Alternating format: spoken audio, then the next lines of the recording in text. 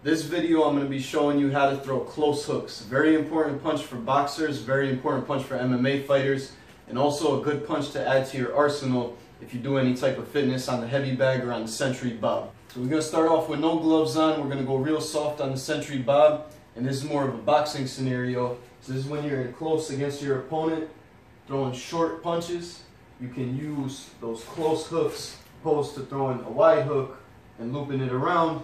You're going to come from the jaw to the jaw, okay? So you're going to leave your jaw, line up with his jaw, elbow comes up, fist is level. So when you land this punch, your palm is facing down, okay?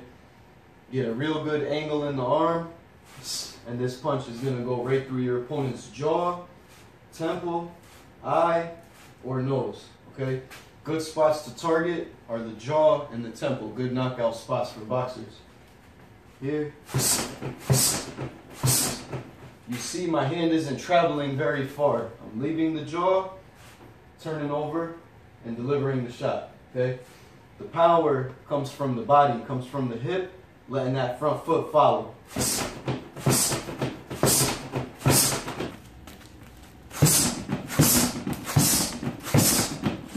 In boxing, you want to be very light on the heels.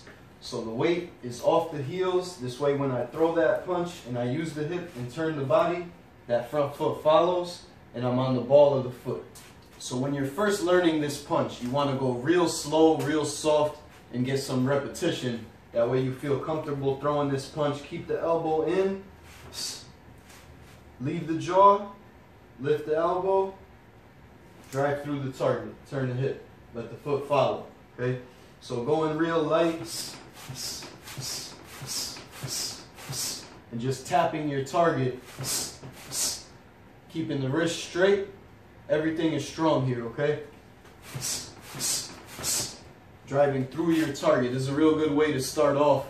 Just nice and light, coming close to your target. If you're using a heavy bag, make sure you're targeting the side of the heavy bag. Not going too wide, very close hook, okay? As you get more and more comfortable, you can start throwing a little bit harder. Once you get comfortable with the technique of the punch, you can start loading up by slipping to either side. I can slip to this side and then come back with a left hook. I can slip to this side, come back with a close right hook, okay? Nice and relaxed. You slip one way, close hook, okay? Slip the other way, close hook. If you want to add this into a combination, after you land that close hook, follow with a right uppercut. Okay? Use the body, turn, okay? Target the chin with the uppercut, target the temple or jaw or optical eye socket with the left hook. Here, here. So this is a very close range punch. So if I'm here, I can deliver that close right hook. Okay, if I'm here, I can deliver that close left hook, follow with an uppercut, mix it in, using the hip, using the body. Okay, in MMA, a lot of times, guys will go for that clinch, try to grab your head. That's a good time to stick them right on the chin with that close hook, follow with a close uppercut. You hit them with a very short two-punch combo with a lot of speed, and you'll land those two punches before they can take control, take that head, okay? You can land one punch and use the other hand to block that clinch. Now we're going to get a real close shot of this strike. I want you guys to really see how close of a strike this is, how fast it is, and how little time my opponent has to block this strike.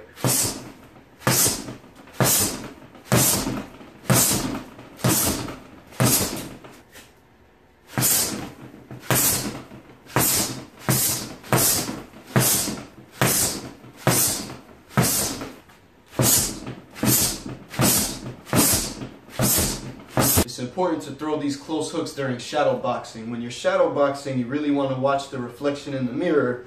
Make sure that you're not leaving too far from your jaw. You're not coming too wide with these hooks, so you don't want them way out here. You'll notice the angle in your arm as well. You should have a really nice 90-degree angle in that arm when you throw that punch. Leave the jaw, go through the jaw, turn the body. When my fist is here, imagine my arm is attached to my hip, and the arm only goes because of the hip, so there's no shoulder in this punch. This punch is all from the body, okay?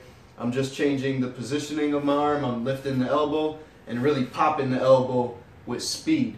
When you land this punch while shadow boxing, you really want to see that your arm is nice and level from the elbow to the fist, driving straight through your target. This is going to help you out a lot when you're shadow boxing as well. So these are things to watch for, and we always gain a lot of improvement from shadow boxing because we can watch our reflection in the mirror. Thank you guys for watching. I hope you guys enjoyed this video. I hope you take a lot away from it. Be sure to subscribe and turn on notifications to Pride Martial Arts. Every Thursday we're going to have more MMA videos, so be sure to keep an eye out for those.